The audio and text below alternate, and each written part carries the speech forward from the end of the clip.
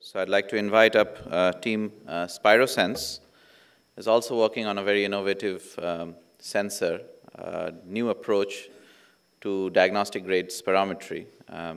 Again, working somewhat closely with some of the learnings from the graduate mHealth team. So without further ado, team SpiroSense, over to you guys. Good morning, everyone.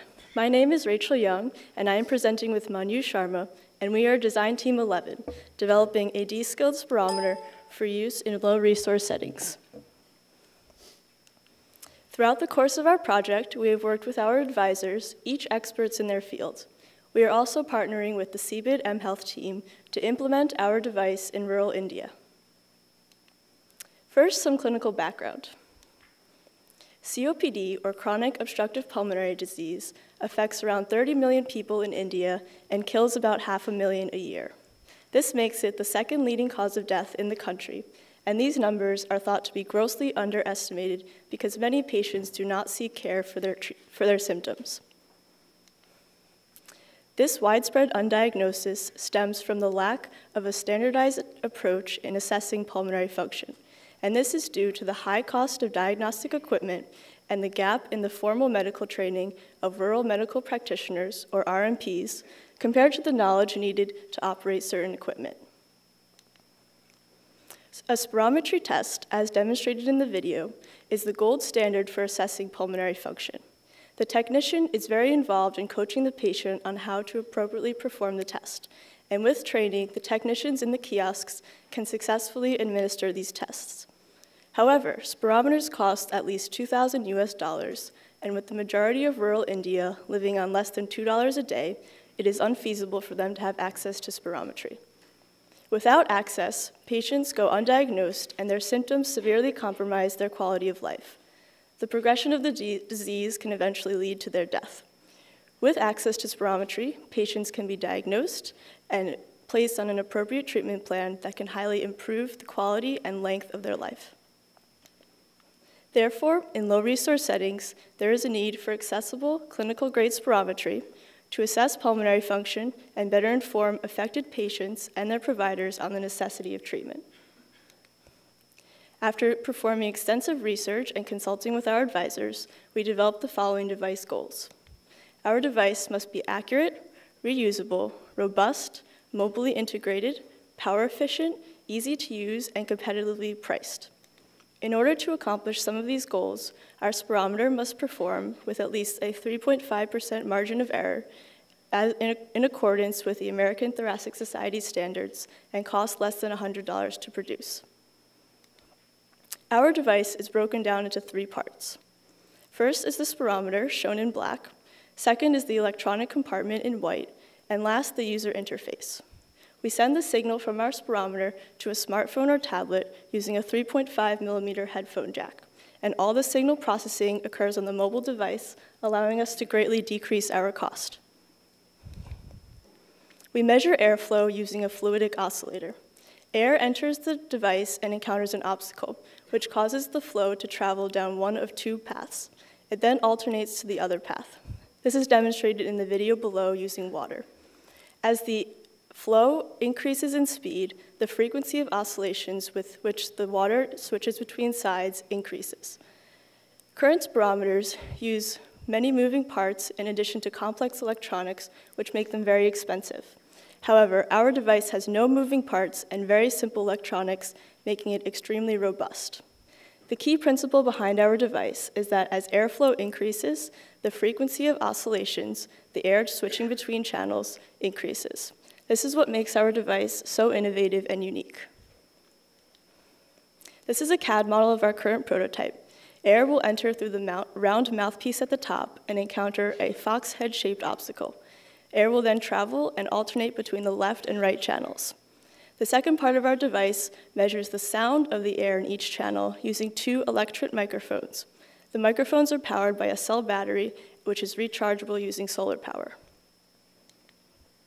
The bottom electronic compartment attaches to the spirometer at the output of air.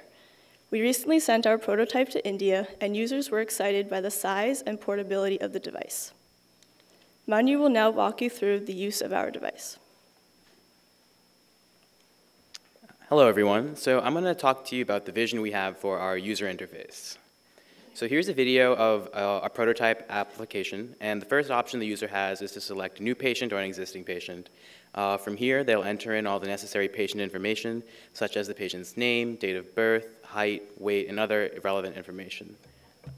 Let's skip forward a little bit. From here, the test can be begun. Once the test is begun, it will last for around 6 seconds, during which time our signal analysis capsule will record audio and send it to the device. The device itself will carry out the analysis of the signal, and the results will be displayed on the screen. From here, the test can be saved or redone if the results were invalid.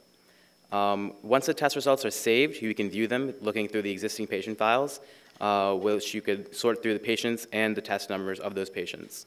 From here, you'll be able to send the information or return back to the menu. So let's talk about some of the numbers behind our device.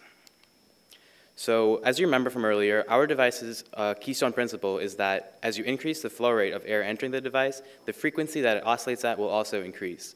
We needed to find exactly what this relationship was, so we used a known airflow rate, which we measured using a top-of-the-line spirometer, and then plugged in that airflow into our device using a clear plastic hose.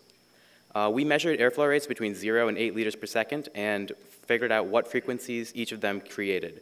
The relationship was very linear with an R-squared value of 0.998. And this allows us to work on our signal processing, which we'll talk about later.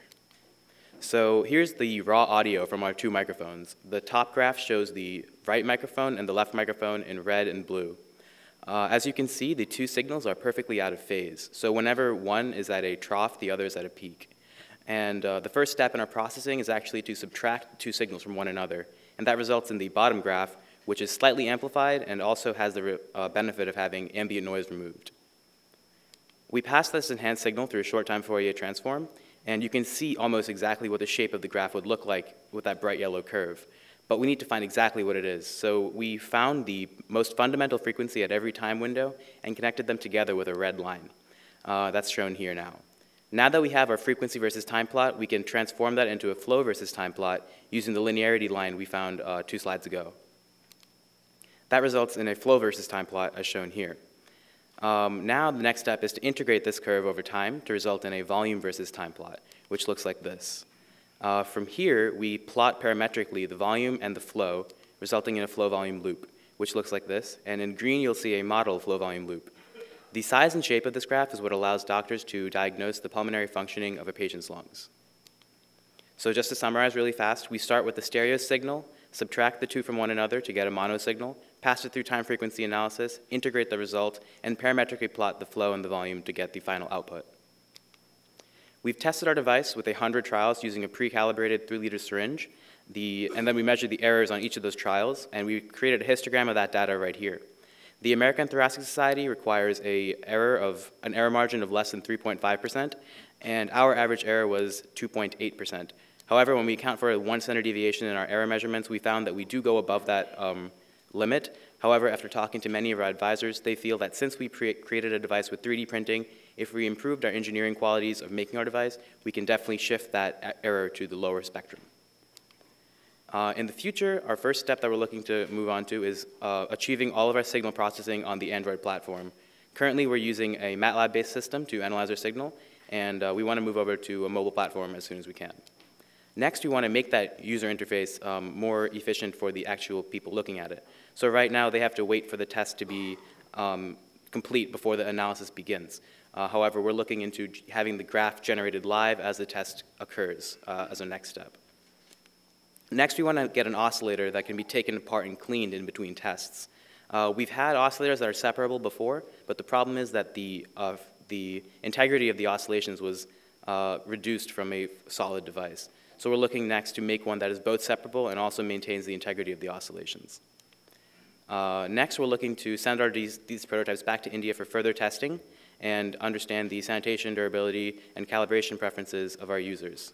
And if all of this goes well, we're looking to expand into the developed world, and market ourselves as an in-home monitoring device for lung functioning. We would like to thank all of our advisors for helping us reach places we never would have been able to reach before. Thank you for your time. We will now yield to questions.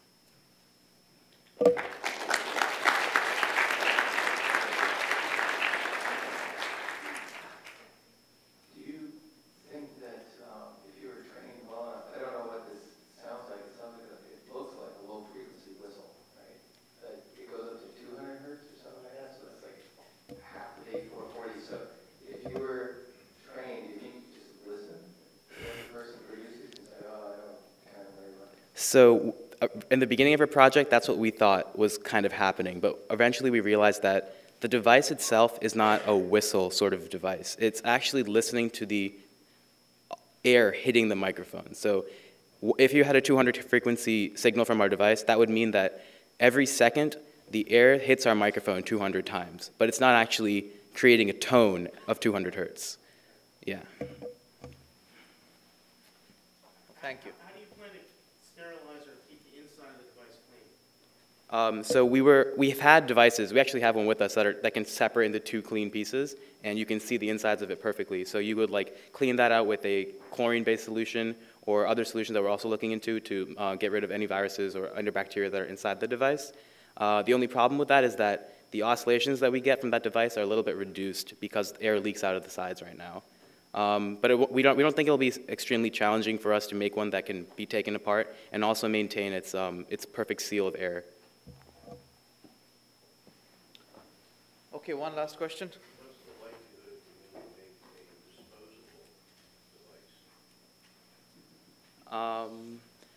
device? So we weren't looking too much into making a disposable device. I think one of our goals was actually to have a reusable device, just because we felt that it would be able to be cleaned and cut costs rather than having a waste product at the end of every trial. But if we were to make one, I suppose it wouldn't be a horrible challenge to make a disposable device. I just don't see the edge it would create for our device. Okay. Fair enough. Thank you very much.